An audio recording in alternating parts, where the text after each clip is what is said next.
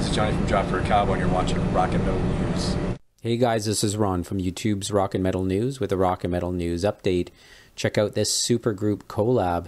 It features Rob Zombie, Nikki Sixx, John 5, and Tommy Clueftos. He's the drummer from Ozzy, and he did some drumming on the Sabbath reunion tour as well. They combined to be called L.A. Rats, and they did a cover of Geoff Mack's Being Everywhere. They will be on the soundtrack to the Netflix movie The Ice Road. Liam Neeson is the big actor in that movie. The soundtrack and movie are set for June the 25th. And you can check out Rob Zombie's post in the link in the description on Twitter. So can't wait to hear this song. This is Ron from YouTube's Rock and Metal News.